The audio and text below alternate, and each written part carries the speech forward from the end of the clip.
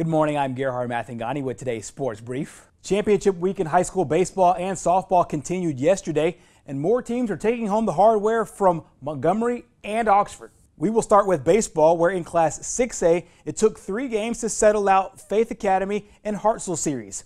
Faith Academy won Game 1 10-1, and then Hartselle took Game 2 8-3 to stay alive to force a Game 3.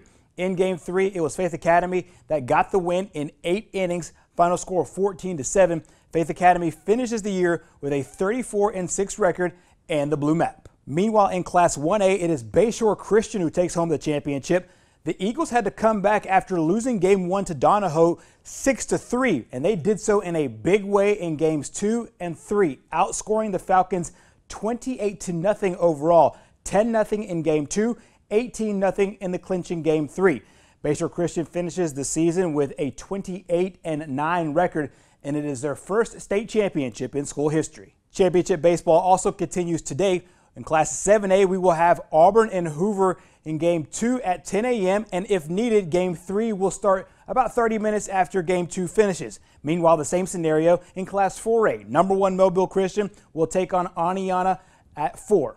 And in Class 3A, it is Game 1 of the series between Bayside Academy and Phil Campbell that also starts at 4 at Patterson Field. We also have our first pair of champions in softball. In Class 1A, number 1 Brantley took out number 3 Skyline in the double elimination tournament. Brantley wins it 11-3 to win a state championship. Meanwhile, in Class 5A, it is Satsuma who picked up a big win over Faith Academy and then knocked off Ardmore in the state championship. The final score was 6-1 as Satsuma gets the win. And that wraps up our sports brief. Our program continues next.